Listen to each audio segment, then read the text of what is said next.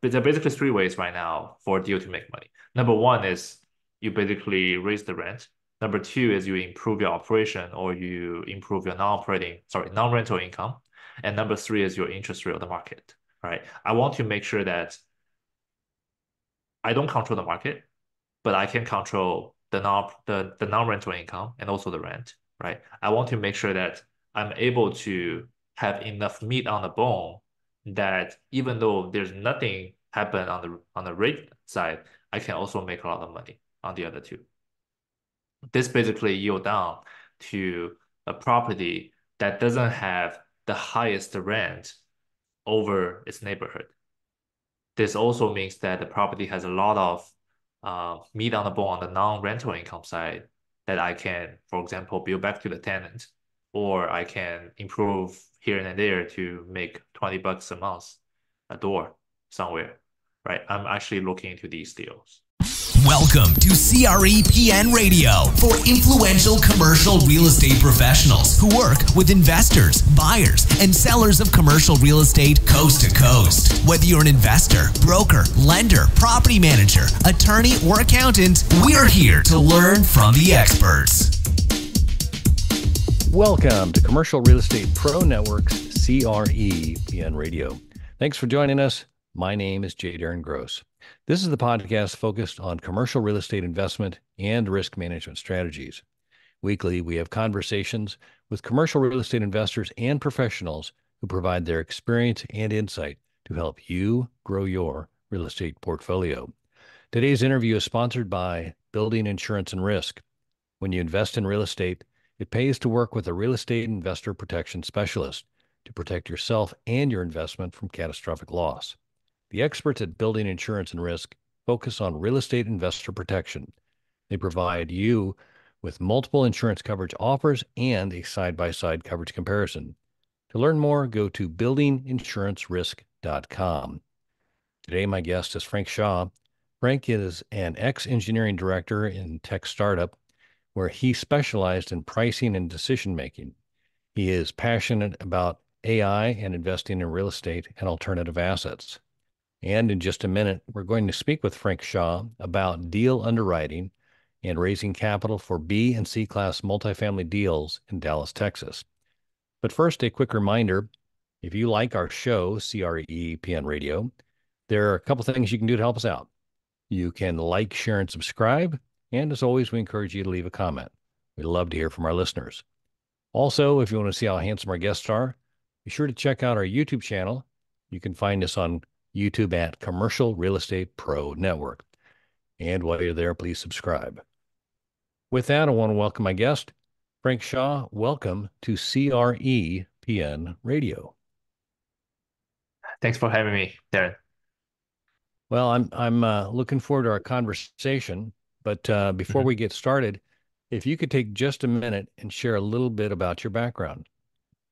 Yeah, no problem. So, over the past 7 years, I've been working in tech industry. My main responsibility was data scientist, machine learning engineer, and also a co-founder. So I spent the last of my 5 years pricing alternative asset, such as real estate, sports card, watches, etc. And over the recent 2 years, I get fascinated about investing in real estate. And then I doubled down my investment. And up to this year, I decided to become a full-time investor. So this is how our journey has been transited. But I'm always a math person in mind. I like pricing stuff. No, that's awesome.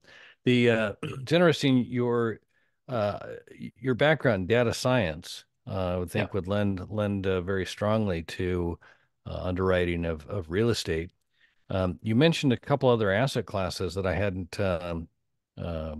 really considered. I'm kind of curious. You mentioned sports. Did you say sports memorabilia? Or Yes, sports memorabilia. I'm kind of curious how that that to me is a fascinating one, just from the standpoint of the rarity of Hmm. a particular thing. I'm assuming drives the price up quite a bit. Um, Yeah. what other alternative assets have you found that have piqued your interest and or you've invested in? So right now, just sports memorabilia and watches because sports memorabilia is more like a hobby of my partner, who's the CEO of the company. So we started to start this company. Me personally, I invest in watches a lot because I like wearing luxury watches. These are the two things we pay a lot of attention. But other people I know in the close circle, they invest in wines, they invest in arts. So whatever you see on the Sotheby or Christie auction is the buy box of our circle. So we like collecting these physical goods. Got it. And on those types of items, is the plan to buy and hold, or is it more of like recognize a underpriced opportunity, buy and resell? Yeah, so there are basically two type of strategy over there. Number one is speculating. Number two is bet on the market. So if you are doing speculating, you are basically buying an item at a cheaper price and sell it at a higher price. So technically, this can be achieved by buying a item from less experienced people and sell it to a seasoned collector. You're basically arbitraging how different people perceive the price. The other one is you basically arbitraging between different platforms. For example, you buy it from China and you sell it on eBay, or you buy it on eBay and sell it in China. The third one is basically that one is more like sports car specific because sports car there's raw car and there's graded car. And when you're trying to grade a car and the grade is great, the grading itself add a lot of value onto the card itself. So a good eye would identify something raw and purchase at a lower price, send it to PSA or BGS, have it graded like PSA 10 or PSA 9 or BGS 9.5, and the price increase maybe 20% directly. So as long as the cost paid off, it's a good bet.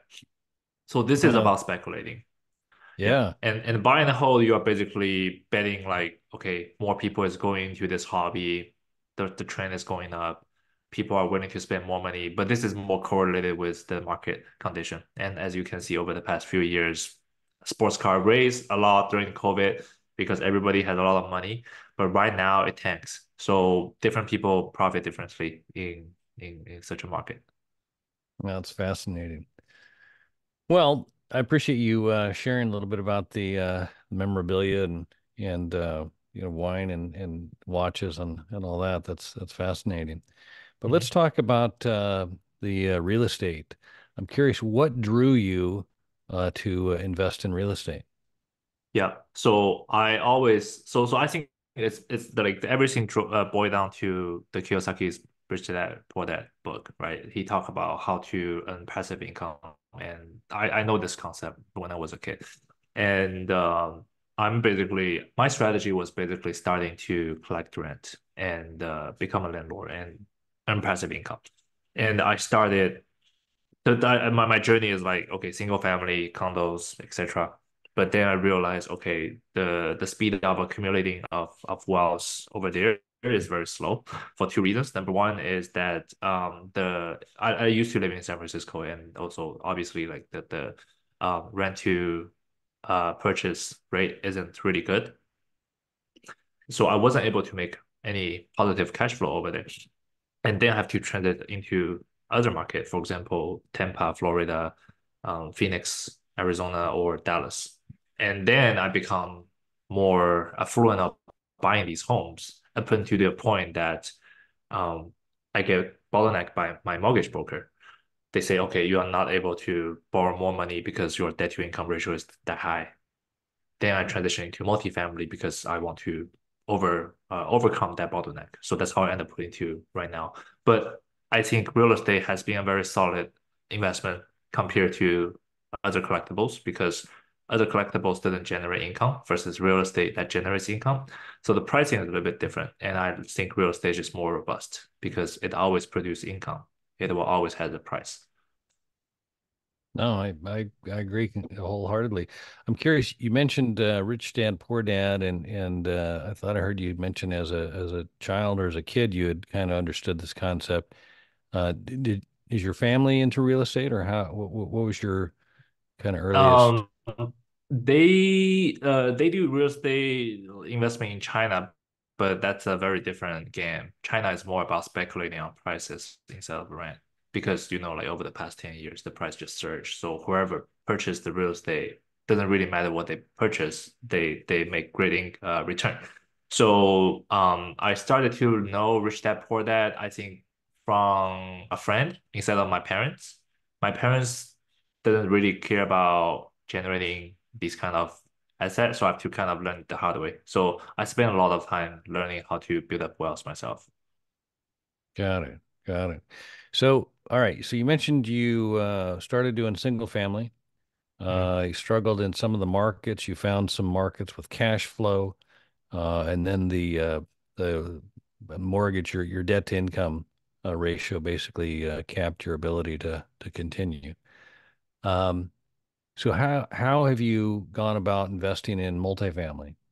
Yeah. So it's more of a luck. I was talking to a random friend and he was bringing up this multifamily concept. And at the beginning, I was thinking he's maybe just buying these duplex, triplex, or quadplex. And then he told me he's buying like 100 unit, 200 unit. I was like, how is it possible? And then he explained the concept of like syndications, co-GP business model, or other business model. Then I was like, oh, okay, now I see how the game is playing out. So I chipped in a little bit of money with him as the LP of a few deals a few years ago. And I just started to grill this person about all of the underwriting questions because I'm very responsible for my money. So I learned it over the past 2 years to understand like end to end how like a deal underwriting sourcing goes. And then I feel it's like, okay, this is something I'm very comfortable. I'm able to do it myself. And I think because I'm spending more and more money into this business, I'm doing my own underwriting. Why don't I become an investor and help other people to build up their wealth as well? So this is kind of the journey I started. Got it. So you started as an LP then? Is that Hmm. okay? Yeah. And in the did I hear you right? 2 years is kind of Yeah, the two and a two half and a half years years. ago. Okay. Yeah. In the 2.5 years, a lot's changed. I mean, during COVID, the market was kind of everybody thought it was going to stop, and it just went nuts Yeah. with all of the low interest rates Hmm. and opportunities. So I'm curious, how many deals have you invested in, and if any have gone full cycle? Yeah. Uh, this was, been Yeah. sold. So it was three deals, Okay. maybe $700 in total. One went out full cycle. One is doing okay, but we just cannot sell at a good price. And the other one is mediocre, I would say. So I think one exit full circle, 2 years, 37% of return on the Oh, cash, on the capital side. 77% in 2 years? 37, sorry. 7.7. 37. Oh, 3.7. Okay. Yeah. Annualized maybe like 20%. Okay. Well, 3.7 in 2 years, still Pretty good. Yeah. acceptable. Yeah. Yeah. Yeah. Yeah. And okay. And then you mentioned that one is okay and one's kind of mediocre. I'm hoping that all of them are still um, viable, or have you had any? I guess here's what I see, and you tell me what your situation is. Is Hmm. basically it's a matter of the interest rate and refinance coming due, and whether or not there's buyers, um, that are whether or not the deal's going to be able to hit its projected exit. Yeah. Right? Are So these so yeah, so they are using interest, floating interest, but they actually bought a long enough cap. So the downside, the risk isn't really about interest rate currently. It's more about the unforeseen the tax increase, and we just have to fight every year about this tax situation, which didn't end up with any cash flow. So I tax think situation, meaning property taxes? yes, property taxes. Okay. Yeah, because this is just a new one, and also insurance grows a lot. So it's mainly these two components that basically eat up all of the cash flows. When I say not good, meaning that we're not distributing cashes. It's not about the properties being distressed or not, just no cash return on that. Got it. And so while no quarterly or monthly cash, the asset's still performing. It's just a matter of some of the expenses have Yep. grown beyond Yep. what the projections were, Right. Right. namely the insurance and the property taxes. Right. Got it. Got Yep. it. All right. So you invested in three as a limited partner, and you mentioned that based on your understanding and you know interest in this, that you're ready to go on and be a general partner, if I understood correct. Is that where Yep. you're so be a deal sponsor? So I choose my position very strategically because I live in Orange County. I don't live in Dallas. I don't see myself operating the deals. I don't see myself being able to compete with other GPs to fight for brokers relationship. I don't play golf, so I it's harder for me to build up relationship with local dealers. So I choose not to become a lead GP. I choose to more become a money raiser and also underwriters. So my strategy is basically to collaborate with lead GP that I know. I build up trust for a while, and then I help them to bring in some money and also underwrite the deals. So this is kind of my value add in this situation. Got it. And so in that you're not the operator, how do you go about selecting, or what's your criteria for underwriting a general partner operator that you're going to Mhm. invest in or invest Yeah. with? So right. So you raised a very good question. So there's basically two part of underwriting, right? You basically underwrite the people. You also vetting the people. You also underwrite the deals. So for me, um, I think I still haven't talked to enough operator. I probably talked to 20 so far. Like deep conversation 20. I mean, I probably met 50 of, but I probably only had deep conversation with 20 of the people. I only currently have two people or two groups that I trust. So how I vetted people is basically I'm trying to understand, okay, what is their philosophy, right? Number two is how much is their skin in the game, meaning that like what percentage of acquisition fee they took, how much their own money are they putting in to calculate the skin in the game. What's the carry or the structure of the deal? Are they using waterfall? Are they using pure 220? Um, those kind of skin in the game. Number three is that how big is their property? Sorry, how big is their portfolio versus how big is their team? So a red flag will be somebody that grow exponentially without growing too much of their team, which stretch them very thin. And number four is are they house spreading? Are they all over the places?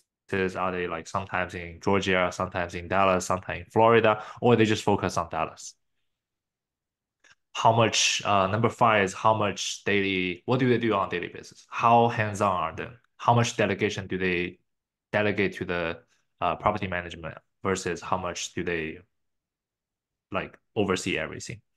So basically I'm looking for uh a boutique shop, like a boutique company that doesn't owns a lot of things.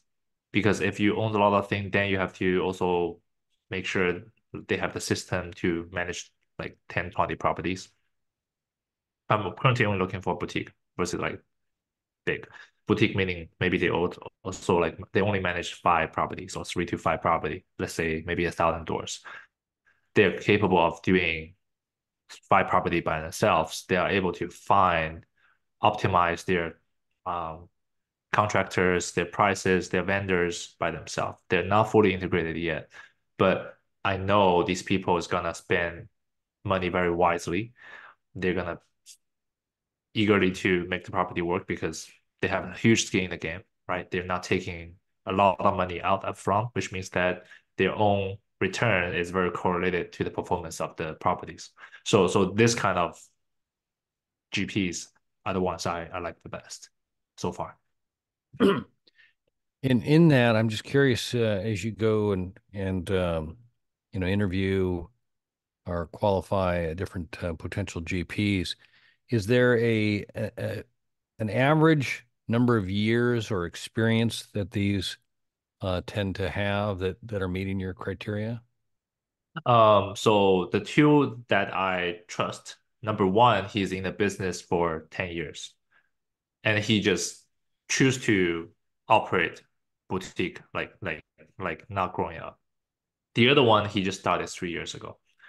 So I want to make sure at least they have two or one full exit. And I want to also see how they're managed right now, how they communicate to the investor. What type of report do they send? What do they do on their daily basis? And also, I will also pay attention to how did they underwrite the deals a few years ago versus how that deal performed. I will basically say, hey, can you send me your underwriting files for that deals you closed 3 years ago and how did that perform? I'll ask him to benchmark. Did that person actually perform what he's committed to do? Right? The person say, okay, you're gonna build up this dog park. You're gonna build up 50 reserve parking. You're gonna build up like 50 park lot carport. Sorry, you're gonna build up 50 carport. Right? You're gonna transfer this laundry machine to Amazon lockers. Did you actually do it? Are you gonna build back? Did you actually build back the utility to the tenant? Did you actually raise the rent 10%? So actually, I check if they did what they promised they're gonna do. This is an implication of, okay, are they gonna do what they think they're gonna do in the next underwriting? So I think this tells me a lot. Yeah, no, it's one thing to have a plan. It's the execution that determines the results. Right. So that makes sense to me. Um, I'm curious, the well, I'm just trying to think. The two parties that you mentioned, the one that has 3 years and one that has 10 years. Yeah. In the last 10 years, the market has, let's see, well, 2008 was so we're beyond the crash by, it's Right. right now we're recording December of 2023. So that would put us, approximately 15 years past the crash. And we haven't had a quote crash, but we've had certainly some interest rate, uh, you know, interest rates went down. Now they've risen, which essentially creates a cycle within the structure of commercial debt. Um, how do you see when you review the past performance of these uh, parties that you're interested in investing in?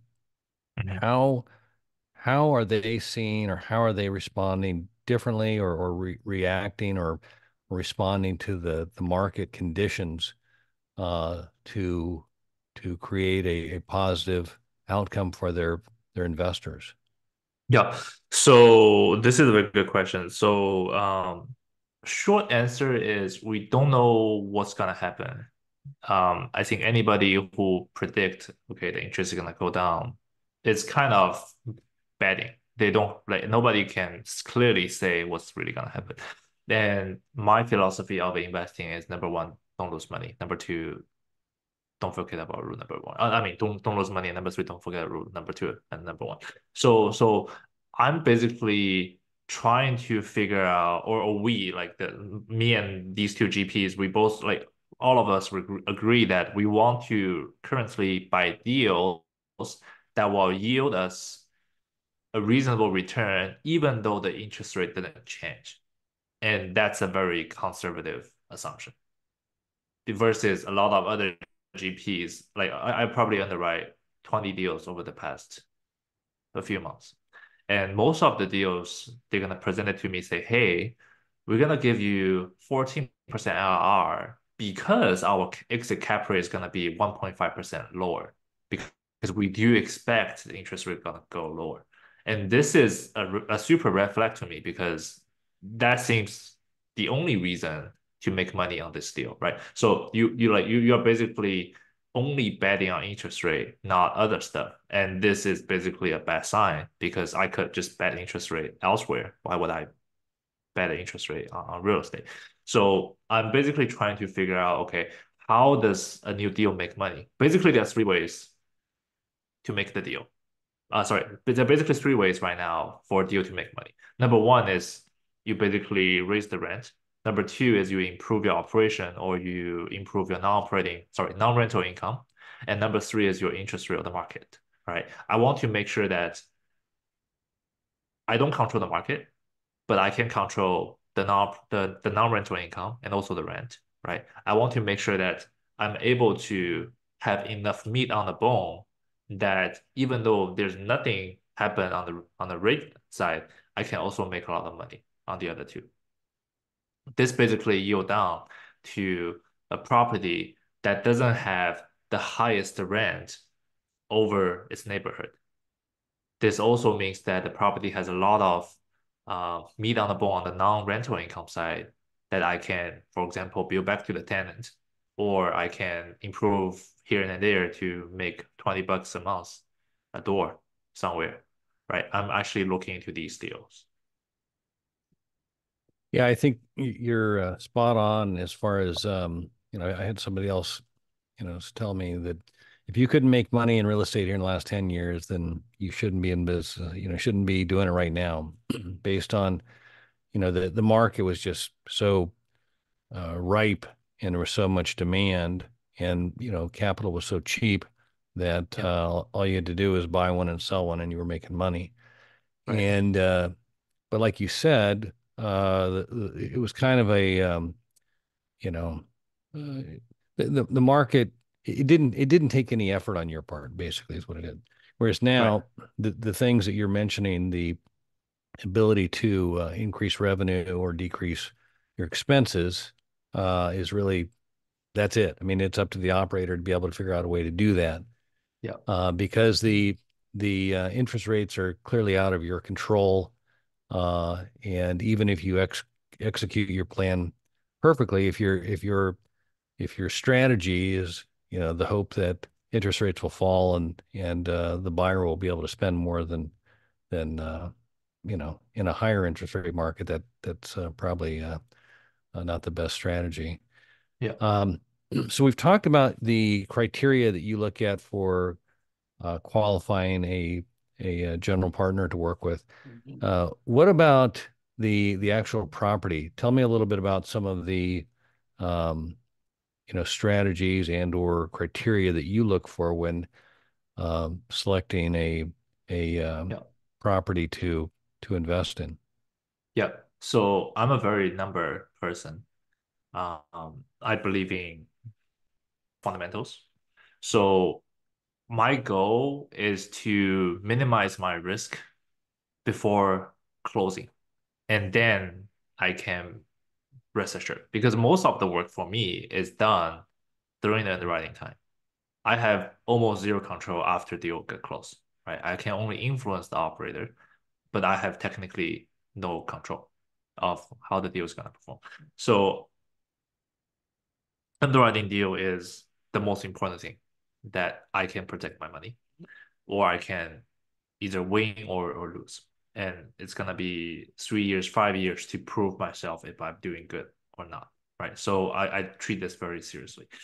So how I actually underwrite the deal. So I basically figure out, okay, what type of property do I know and I can mathematically underwrite it. And this basically yields to class B, class C plus usually because class A the return is slightly lower than my expectations. So I kind of haven't really looked at class A.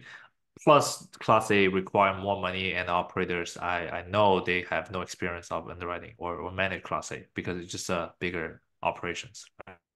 So I currently don't know how to underwrite class A. That's just all of my knowledge. I'm very good at, I would say, right now for Class B, Class C, because I just been underwriting these deals over the past few months, like half year probably. So I'm currently focused on Class B, Class C. In the future, I'm probably gonna expand into other asset classes. For example, self-storage. For example, mobile park. Sorry, mobile homes, parking, parking lot, etc. But right now, I think Class B, Class C are my bread and butter. So how do I underwrite Class B, Class C? It's basically it's a very formal underwriting process. You basically grab their OMs, grab the CoStar report, grab their rent roll, T12, right? And plug it into a giant spreadsheet that is pretty available online. And then you also change your assumptions. So I think there's like grabbing the number, which is kind of the same, and also putting your assumptions. And that gives you a number of return, right? So I think the most important thing is to figure out what assumption do you use for these projections. This basically include, okay, exit cap rate. This is the biggest number. Your rent growth, right? What you're gonna do for for non-rental income. What are you gonna do for your expenses and how much capex do you put? I currently don't know too much about capex because I'm not an operation person. So vetting the GP helps a lot, right? I usually trust the GP for their capex side. I personally put a lot of emphasis on the other assumptions. For example, rent growth. I'm currently not giving more than 2.5% annually for the rent growth. Not taking into consideration of renovation. Okay, renovation basically does its own bump, but if status quo, I'm assume maybe 2.5% over there. For the exit cap rate, I'm usually assume whatever the acquisition cap rate plus 50 basis point. This is my like back envelope underwriting for the cap rate. I can go deeper into underwriting of cap rate by using multiple data point. Maybe I pull the CoStar report, see what's the market, and plus 50 basis point on top of that if the deal was so good. So basically, I want to make sure, okay, after all of these assumptions work, I can still achieve maybe 14% IRR for GP, sorry, for LP, for my LP. I think that's a very good signals to pull the trigger. And unfortunately, um, due to that very restrictive underwriting process, the GPs I've been working on lost a lot of biddings to other GPs over the past few months. And I think that's okay because I don't want to just win the deal for the sake of giving more price because there always going to be somebody who's willing to pay more to win the deal, but they're just paying too much. And I don't want to end up with doing that. I'll just wait. Yeah. So I want to make sure I understood the on the exit cap rate you're projecting. You're taking the entry cap rate and adding half a point. Is that right? Have a point, pretty much. Okay. So if what are you seeing right now as a market cap rate in the Dallas, BC class code or not class code? Yeah, the class of properties as far as an offering cap rate. Yeah, so I think it depends on regions, but most of the region I underwrite, I think Class B is about 5.5, 5.5, 6%, and Class C is like 6.5, 7%. That's usually how I see it. But I mean, but the asking price is usually 1% lower. So there's a huge gap between asking and bid. Right. So who's selling, they are giving you a 4.5% of cap rate. I was like, okay, this is not gonna work for us. But 4.5% is probably the only rate they're not gonna lose money on their side. So there's a gap between what people are willing to let go versus what people are willing to pay. And I think that's also a reason of there's so little transactions on the market. Sure. When you do your underwriting and you're looking at the actual rent roll and calculating the cap rate, presumably it's off whatever they're actually doing. Uh, if it's substantially under market, do you give yourself any kind of a leeway, kind of a room as to how much you can go higher than that based on, if the current rent is X, and you know that the market rate is, X times, 1.25 or whatever, meaning there's So substantial room. got it. So I'm trying to understand why the current rent is much lower. There's usually two reasons, right? Number one is the current owner is not doing a good job for whatever reason. It's either they are a mom and pop shop or they live in a different state. They just don't pay attention. There's another reason is that okay, maybe there's something wrong with the property. People are just not willing to pay that high, right? So I'm trying to debug what's the reason.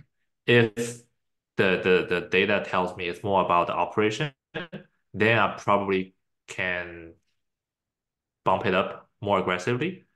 But if the reason is that, oh, it's just because this location is weird, right? There's like three other locations that have a better visibility, or for whatever reason, people just don't like this kind of unit layout or etc. I will be very conservative. So I'm trying to figure out why this is low. Got it.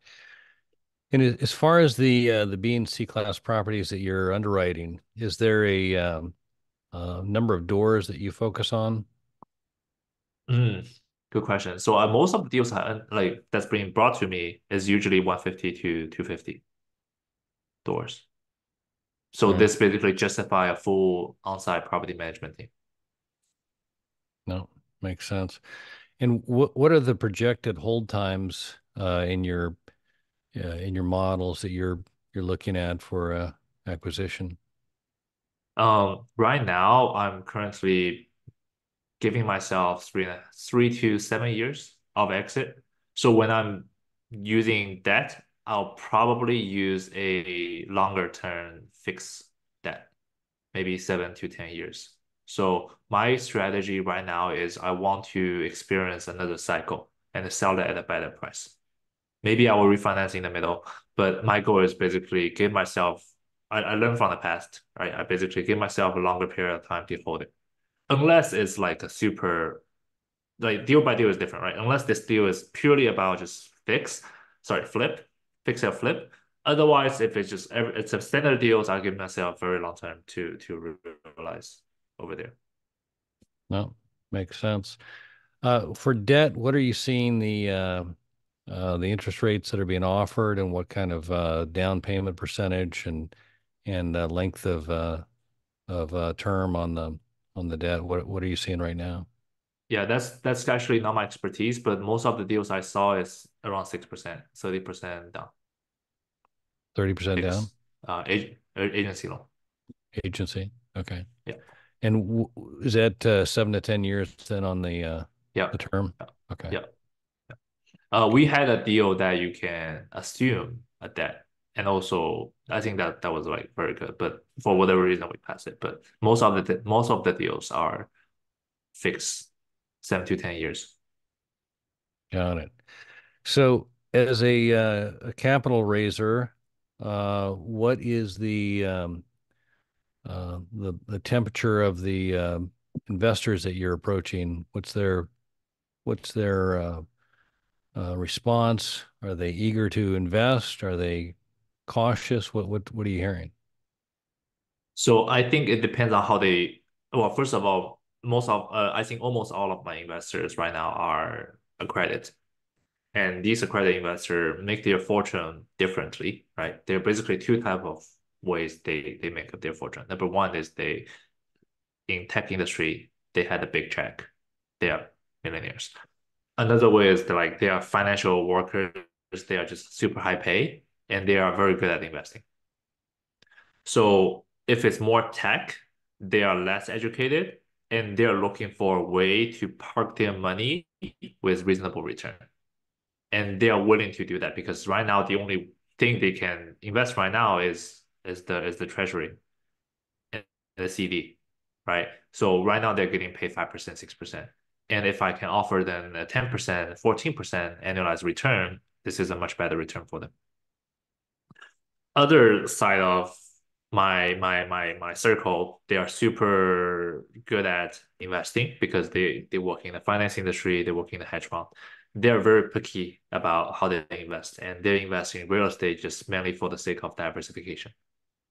So these people are very conservative right now because they park most of their money in their bank and they're just waiting because they have their own thesis. They want to deploy their money at the right time. So they're basically separated. Like one group, the tech group, they are just looking for better opportunities versus the finance group, they are strategically waiting. So I think this part is easier to raise versus this is more hard. Yeah. No, I think that's kind of what I'm hearing is um, I hear there's lots of opportunities. I hear there's lots of opportunities that are due to come to market based on just the cycle of financing that's in place. Right. Um, and I think it all kind of comes back to the interest rate, that the Fed is making available. Yeah. Um, the last I heard is the commitment is to not raise rates anymore, Mm. and the foreshadowing is that they plan to cut rates, but who knows what the if if the numbers present something that doesn't make or hold that to be true, um, that could be more worrisome. But Yeah.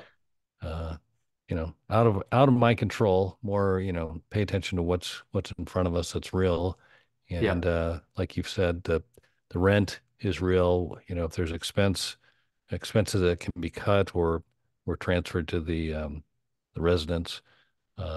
These are ways you can improve your numbers there. I like it. That, yeah. Yeah. Exactly. So, hey, Frank, if we could, I'd like to shift gears here for a second. Um, by day, I'm an insurance broker, and Mm. as such, I work with my clients to assess risk and determine what to do with the risk. And there are three strategies that we typically consider. We first look to see if there's a way we can avoid the risk. When that's not an option, we look to see if there's a way we can minimize the risk. And if we cannot avoid nor minimize the risk, then we look to see if there's a way we can transfer the risk. And that's what an insurance policy is. And as such, I like to ask my guests if they can look at their own situation. Could be interest rates, um, investors, the market, whatever it is that you see in your situation that you consider to be the biggest risk. And again, for clarification, while I am an insurance broker, I am not necessarily looking for an insurance related answer. And so, if you're willing, I'd like to ask you, Frank Shaw, what is the biggest risk? Mm. I think the biggest risk for me is, I think, interest rate right now. And how I choose to, I don't think I can transfer that, but I think I can minimize it. Number for a few strategy. Number one is I just invest less deals because the less you invest, the less risk you expose, right? But if you don't invest anything, then you have no income, then that's not an option. So you have to participate, but you can participate very strategically. So that's number one. Number two is you can use um, a fixed rate mortgage to alleviate your risk, right? Instead of a few years back, everybody is using floating interest rate with 2 years of rate cap. So we learned the lesson. We're gonna be more conservative using a fixed rate mortgage. So that's number two. Number three is that we are looking for cheaper price. We're giving us more um, buffer so that we can tolerate this kind of risk. So these are the three things we're currently doing. But the biggest risk to us right now are interest rate. Nope, it's well said. Make your money on the buy, and if you don't buy right, uh, makes it difficult to exit right. So that's Yeah, good. yeah, Frank Shaw, where can the listeners go if they'd like to learn more or connect with you? yeah. So right now I'm mostly active on LinkedIn. So my LinkedIn handle is Frank the Tank CFA, and I post daily about career. I post daily about wealth creation, and I talk about startups and entrepreneurship. Give that to me one more time. Frank the what? Frank the Tank, The CFA. Tank. Yeah, CFA. Gotcha. Got it. Well, let's set in the show notes and so listeners can find you. yep. Frank Xia, I cannot say thanks enough for taking the time to talk today. I've enjoyed it, learned a lot, and look forward to doing it again soon. Yep. Thank you very much for having me today, Darren. You got it. For our listeners, if you like this episode, don't forget to like, share, and subscribe. Remember, the more you know, the more you grow. That's all we've got this week. Until next time, thanks for listening to Commercial Real Estate Pro Network's CREPN Radio. You're listening to CREPN Radio for influential commercial real estate professionals. For more information on this or any of our guests, like us on Facebook, CREPN Radio.